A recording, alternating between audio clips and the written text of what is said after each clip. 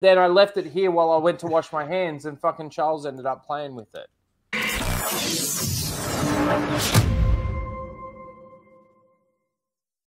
That's all right. Yo, whatever happened? Has your cat ever just gone and accidentally like licked your coffee like in a mug or all the time? No, this is the thing. We don't tell him on the Wednesday. He's got more of a chance of licking my condoms than he does licking my coffee. And bashing Yoda.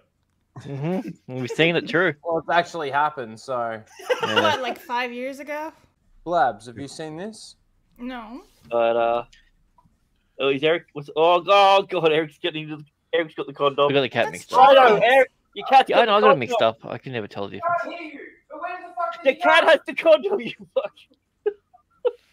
Charles, get away from that condom!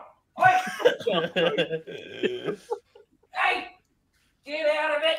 Oh my god, this is the best stream ever. Wait a second, you just leave those lying right next to your camera? No, there was a story about somebody. No, don't try and explain it. Don't try and explain it your way of it. He wanted to see what would happen if he put it on his lips, whether it worked like chapstick. That's what he was doing. True or false? I never actually did it, but But that's what you were trying to do.